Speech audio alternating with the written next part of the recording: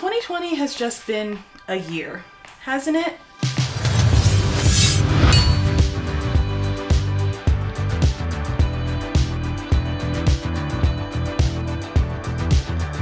Hey guys, Dani here, and welcome to my little corner of the internet.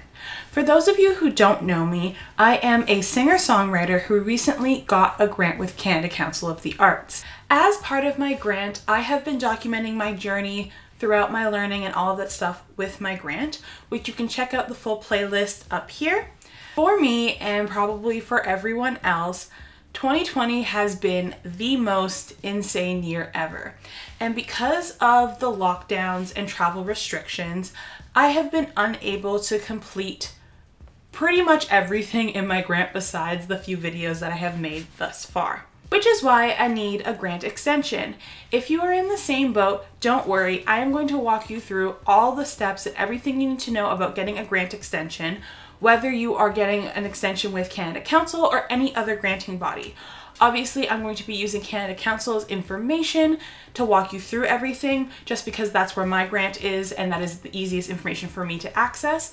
But all of these steps and tips will qualify and go with any grant that you are getting.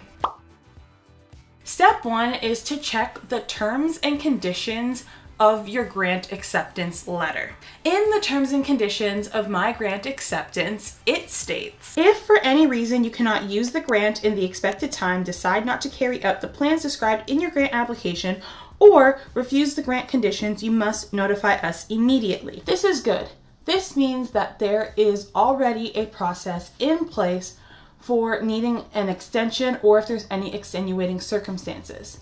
And there will always be a way to contact your granting body. Step 2 is to check the website. If you are ever needing to extend your grant, the best place to look is the FAQ section on the granting website.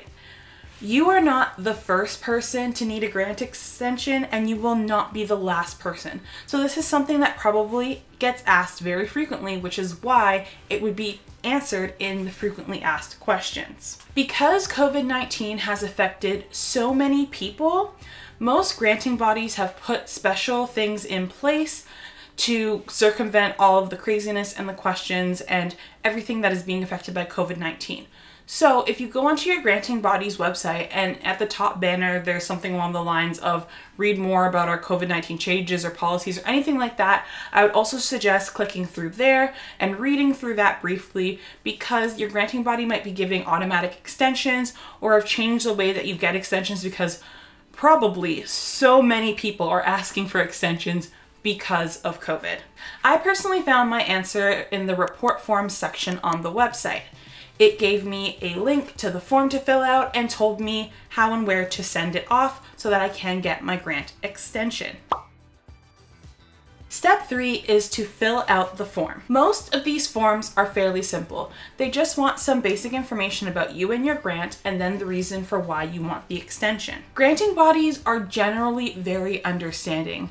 And as long as your reasoning for needing an extension isn't, I forgot, or you're waiting till the very last minute and you didn't do half the things that were on your grant, they are more than likely going to accept your extension, because we are all human and life happens.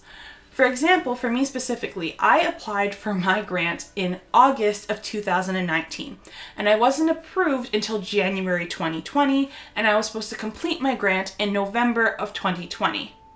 Between August 2019 and November 2020, the entire world has changed. But not only that, just in not COVID times, in normal everyday life, that is a long period of time, and people's lives and circumstances change. So it is very common for people to need extensions or for things to get changed up a bit, which is why the granting bodies are generally super understanding about these types of things, and they want you to succeed. That is their goal, is for you to better yourself. So they are more than likely and more than willing to work with you to get what you need done when you need to get it done, as long as you are upfront, honest, and you are applying for your extension as soon as possible. If you are having any issues at all, it is important to remember that your granting body is here to help you. Give them a call or send them an email. Just make sure that you reach out and ask for help. Like I said, they aren't sitting there wanting to see you fail. They don't take pride or enjoyment in seeing people not successfully complete what they set out their grants to do. So they are going to do everything in their power to help you accomplish what you wanted to do in your grant. What's most important is that you reach out as soon as possible. When you reach out as soon as possible, it gives them the most amount of options to help you, whether that's an extension or whatever else that you need. So, to get a best chance at being successful in your grant, even if you do need an extension, it is very important to reach out if you need help, if you don't understand the forms, if you are just stressed out and lost and don't really understand anything to do with your grant. That is why the granting body is there. That is why they have contact information. There will always be people there willing to talk to you. If you have more grant related questions, feel free to reach out to me on either my Instagram or my Twitter and ask away, or you can also ask in the comment section down below. I will see you guys again next time. Bye.